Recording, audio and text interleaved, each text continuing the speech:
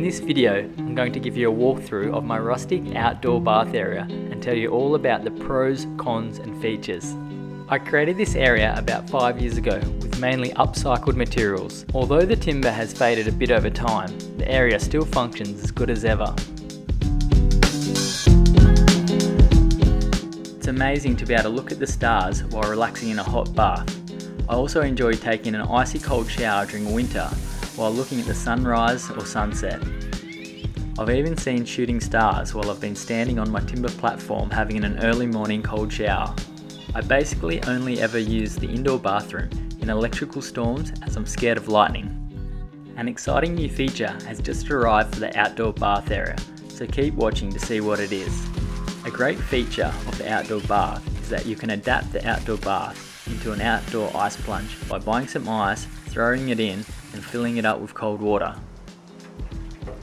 So this is the outdoor shower. This is the first thing we installed. I think the outdoor shower is really great. You can come out here every morning and evening, have a shower in the garden. It's not much cleaning up to do in the bathroom. Keeps your bathroom constantly dry. So that's the first thing we installed. Just a simple copper pipes with a simple shower head and some taps, hot and cold. So this is the first thing we installed, and it's really nice to be able to stand on a timber deck, look up at the stars and look at the sky and have a shower. Then we created this small outdoor courtyard. We created all the screening from recycled timber framing, which was over 100 years old, to build this small timber courtyard.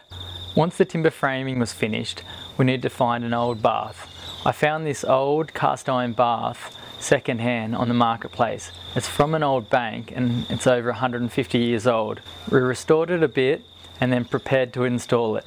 So I just needed to build a timber deck for it to sit on. So a plumber friend of mine helped us install the bath, then also some copper piping. It has hot and cold water. We just have the copper running surface mounted onto the timber screening, have hot water here at the top and a simple spout. So we have a hot water here and cold water tap down here. So this is actually a really big bath. I think it is about twice the volume of our bath inside. So I've really been enjoying emptying a few bags of ice into the bath, filling up with cold water and then using this bath as a cold water plunge. I've purchased a water chiller. So the next step is to install the water chiller and then circulate the water from the bath through the water chiller and then back into the bath.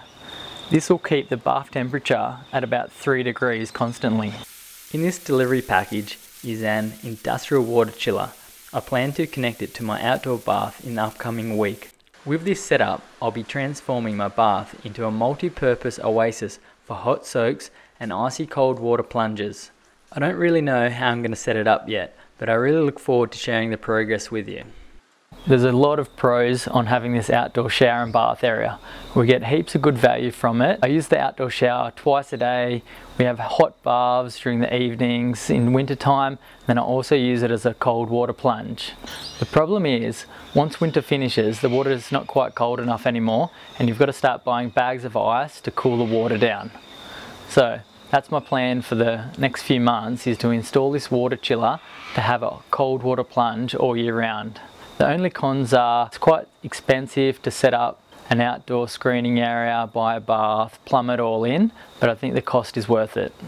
All the hardwood I got for the screening was from an old house that was getting demolished up the road. So I'm always going to these old building sites and negotiating to get a bit of the timber framing to use to build timber screens or timber decks or use it for recycled projects. It's always a battle. They want to get it all, chainsaw it up and burn it. So I'm really happy I got this old timber screening here and it'll last forever. Thanks for watching to the end of the video. I hope I've provided you a few outdoor bathroom ideas that you can implement in your own home.